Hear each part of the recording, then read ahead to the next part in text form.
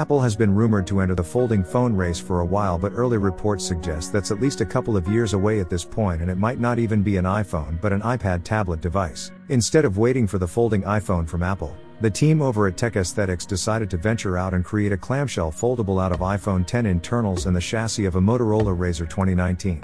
The resulting device is called iPhone V and took nearly a year of hard work, reverse engineering and multiple trial and error instances to complete. The team behind the project took an iPhone X screen and gutted out the glass cover and touch layers while leaving the flexible OLED.